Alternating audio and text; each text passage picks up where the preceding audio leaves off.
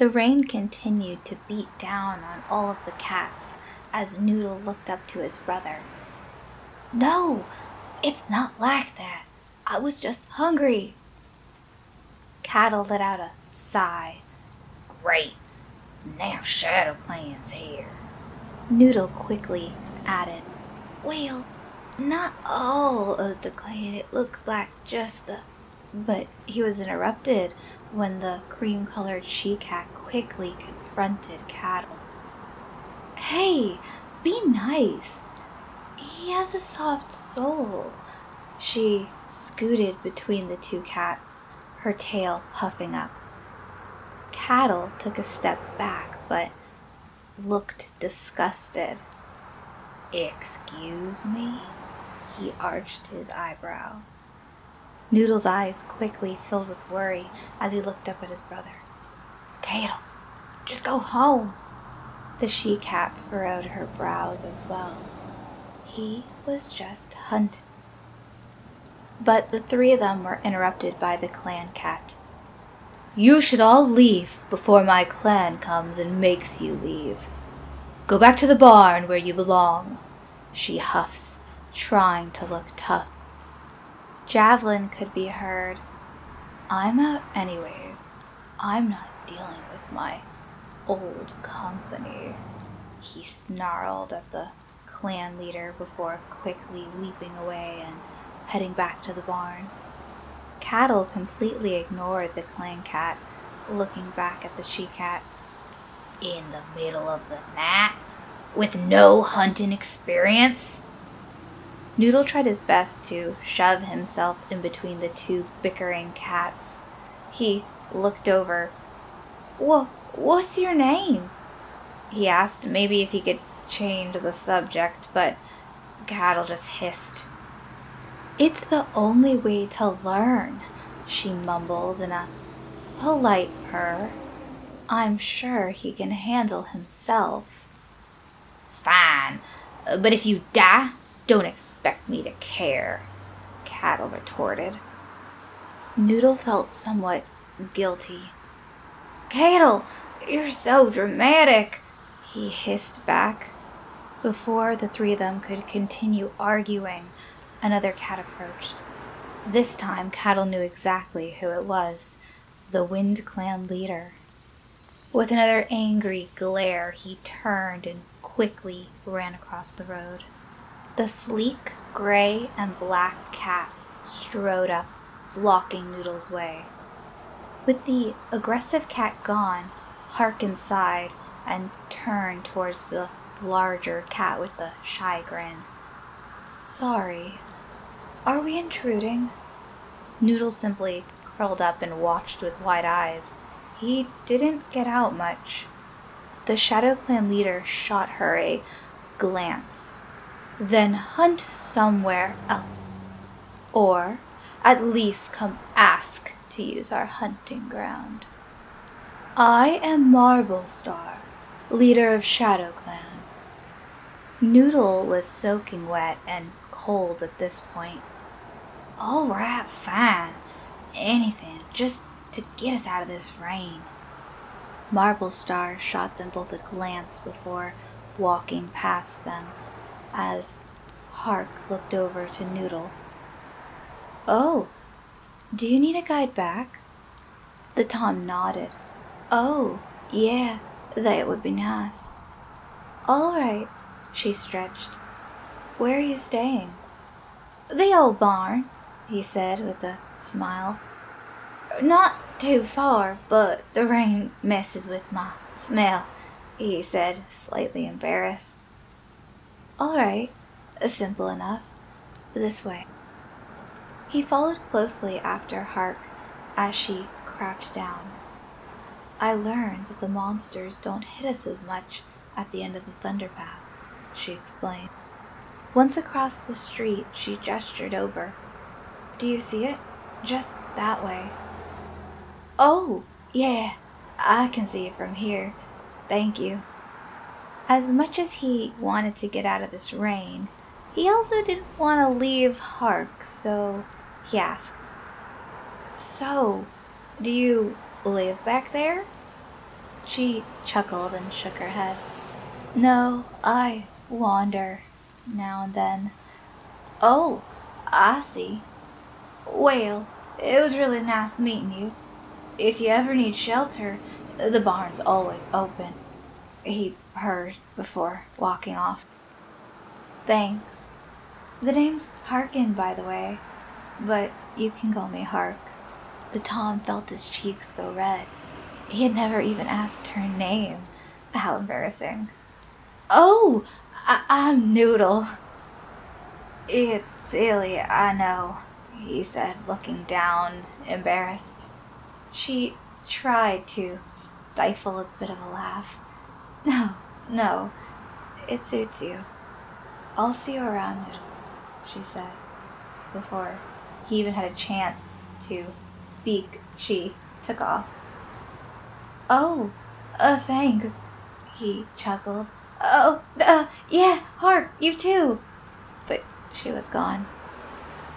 Wow, what a lady, he said, before turning back and running through the rain to the barn.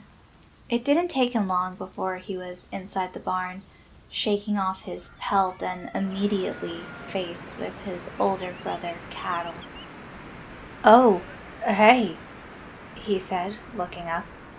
Cattle snarled, welcome back. Noodle hopped up on the crate to join his brother. I got distracted by a small mouse, but it got away. Cattle then spoke in a flat tone. I think you forgot something out there. Noodle tilted his head. Huh? He turned to glare at his younger brother. I'm older. I'm in charge. Noodle simply flopped on his stomach. Oh, yeah. If you want to stay in my barn, you need to follow my rules. I mean, I'm not a kid anymore, though, Noodle grumbled. Standing to his paws, he puffed up. Your barn? In your dreams, he said before jumping off the crate, Cattle leaping down with a thud. Yes, my barn. Whatever, he said, rolling his eyes, but Cattle was furious. Don't you turn your back on me, runt.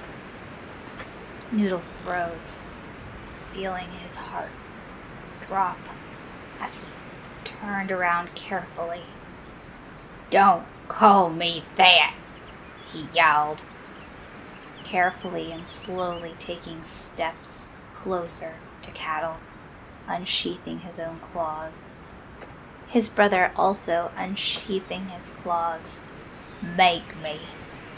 Noodle puffed up, but he just couldn't make the first move. Just drop it, all right? Cattle let out a deep laugh before a simple no. Noodle let out another eye roll before turning back to the hay. He didn't want to sit and argue with his brother all day. But suddenly, in a blind fury, Cattle rushed his brother, jumping on Noodle's back. Noodle hit the ground hard, but thankfully the hay stopped him from getting hurt. He let out a small, surprised, ah! The two cats fumbled around in the hay, each swiping and taking kicks at each other. Neither seeming to really win, but Cattle was definitely more experienced. Eventually, poor Noodle ran out of stamina. Get off me! But Cattle didn't stop, only taking another swipe across Noodle's face.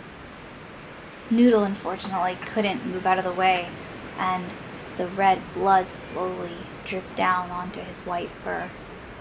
I trust you won't forget who's in charge again, right?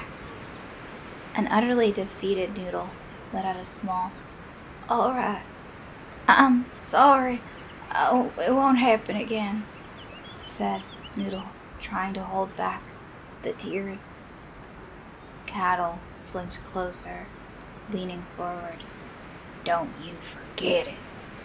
The older Tom took off for another part of the barn as Noodle quietly curled up and began to lick his wounds. It was the next morning when the black and white Tom woke up to a familiar scent, his eyes immediately looking over to see a sleeping cattle. He sighed thankfully. Turning the corner, he almost practically bumped into Hark. "Oh, it's you. Hurry," he said in a panicked voice. Noodle led her to a few tall hay bales, making sure that they wouldn't be seen right away by cattle if he decided to walk around. Sorry, I didn't want my brother to see us," he said, shamefully. "Oh, that's all right. I actually came here to ask about him. Is he treating you well?" she said, looking over his fresh claw marks. Noodle kept his eyes to the floor. "He can be such a jerk sometimes. Well, usually he isn't violent, but last night he stretched a little to show Hark." Hark's eyes widened.